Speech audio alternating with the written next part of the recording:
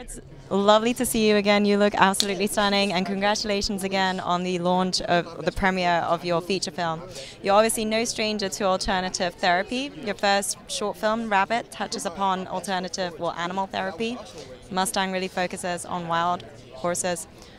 Why did you want to tell these stories about animal therapy? Personally, what is it so close to you? Well, it was really, I mean, I grew up loving animals, and I always thought that their animal energy was healing and put the human in another level of senses, of understanding.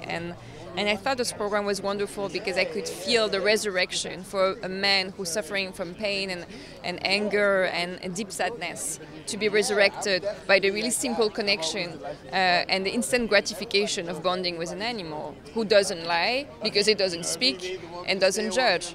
And this is such a simple and natural, connection that starts with the body language, and then the emotion, and then the spirit. So it's beautiful. I really wanted to capture, those different steps of bonding and resurrecting and reconnecting with yourself and with your own emotion.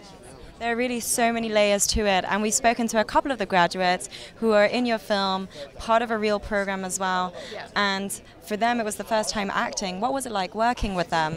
I thought it was wonderful to combine professional actors, professional writers and former inmates all together for the same purpose, sharing this experience, making a film together, writing together.